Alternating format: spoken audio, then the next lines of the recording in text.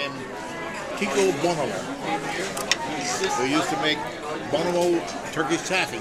And it was very big on television. Bonomo, B-O-N-O-M-O, Bonomo. Yeah, right.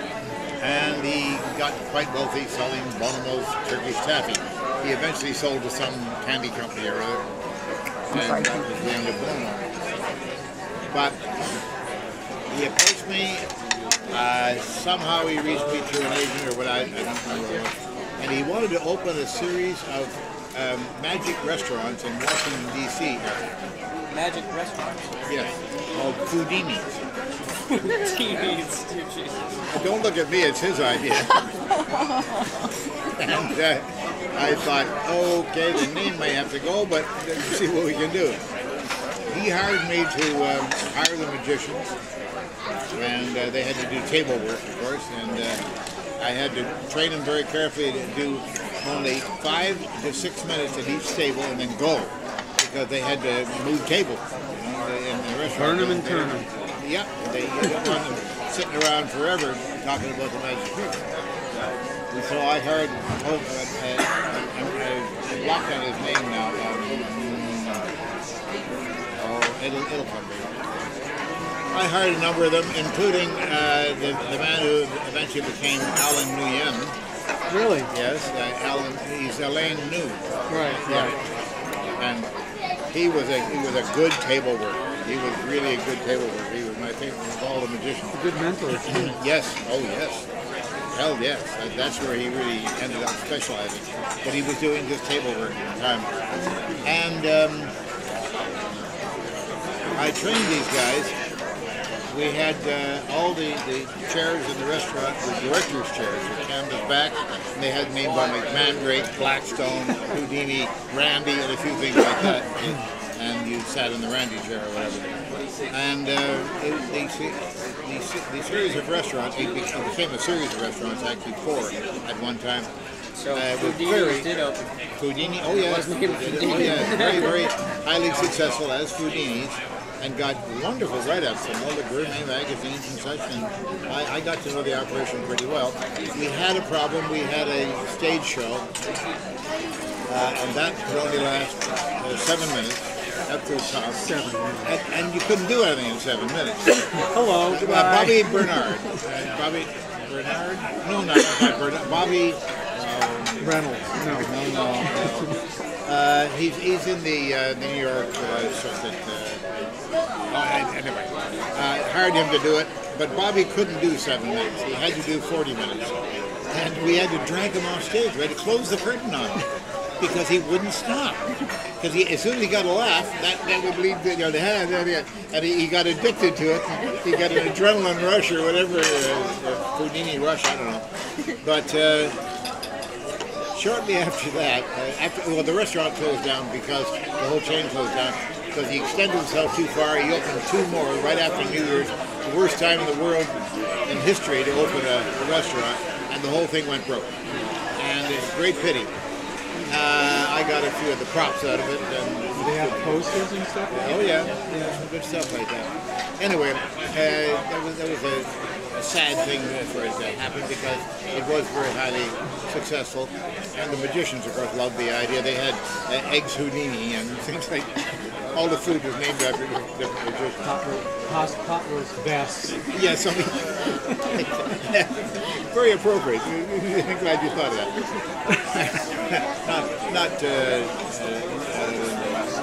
Not pork loin at best. Anyway, so then people called me one day and he said, brisket best. He said, we're going to renew the Magic Clown. Now, the Magic Clown was a series that was on television at 4 o'clock, 4:15, I think, every afternoon. Just a 15-minute show in black and white, very early days of television. And Dick, somebody, now I can't think of that name either. Zimmerman. No. It was well known in magic. Used to do them, but it was in heavy disguise. You couldn't tell who it was. So they could use a different image every week. It didn't make the same makeup. Ronald McDonald. Yeah, exactly. And so that was very highly successful. Only a 15-minute show, but it was for Bonomo's Turkish taffy. So this is all connected. Then he wanted to renew the series.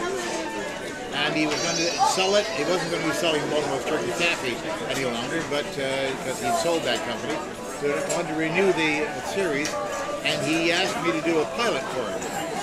Now the purpose of it was very clever, because there's always an Uncle Don or Mr. Bob or somebody in every local town all over America at that time had a little show going, a little kids show on a Saturday afternoon or a Thursday afternoon, whatever. And they needed to drop something in that was magical, but something different, you see. And the scheme was to have Uncle Bob turn and say, "Now, boys and girls, it's time for us to visit, yes, you guessed it, the Magic Clown." And the camera would wipe like this, and it would wipe right into the videotape that they had bought from us, you see, of the Magic Clown, saying, "Hi, boys and girls, I'm the Magic Clown." And he'd do something that lasted, 3 or 4 minutes or whatever, and then back to the studio. And the camera would wipe again, that would match the wiping of the other camera, and it looked like they had just gone to a different part of the studio to show this. It was a good commercial idea, and we thought we could sell this to all the different stations around the country. I don't know what happened with it because I wasn't connected with a commercial or anything, but I did the pilot. But I had to shave off the beard. That's why I didn't recognize it. That's why I didn't recognize you or the thing on eBay. Only from my voice you might recognize me. Anyway, it's on someplace on YouTube, I'm told. Tell about the fake beard. What's that? You had to have a fake beard. Yes, I'm getting to it. Sorry, I'm sorry. Hold up. I got to work up the drama. Okay, this is show business. You don't understand. And so anyway, I went out and I shaved off the beard. Oh God, that was awful. Shave off the beard. This keeps me warm. It was during the middle of the winter that they paid me a whole lot of money to do it. Believe me. And as somebody at the table just mentioned, yes, they actually got me engineered a fake beard that I could put on because I had a couple of dates I had to do. And they actually glued the damn thing on my chin until I regrew. Yeah. And it grows at quite a rate, I can assure you. It comes down to here if I'm not careful. Every now and then. Anyway, yes, we did the Magic Clown series, and we did, I think, 6 episodes or something like that, just as samples that we could send out. And it did get sold in Detroit and Rhodesia. So I'm very big in Rhodesia. I think you probably still aren't in Rhodesia. Can you imagine? In Detroit and Rhodesia, the only 2 markets it sold in. So it naturally it tanked. Now, what do those 2 markets have in common? I remember the director, Ted Koch, is long since deceased.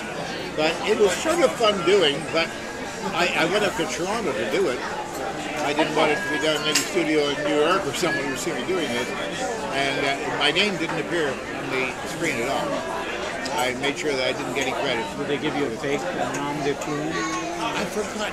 He's the Magic Clown. Yeah, exactly. He doesn't need Randy the Magic Clown. No, not Randy the Magic. The Magic. I was almost the Magic Clown, let's put it that way. But they paid me very handsomely to do it. I have no complaints about that. I don't know what happened in Turkey. Turkish. Turkey born. I once had a job. I must have been a key. I don't know. Where I had to wear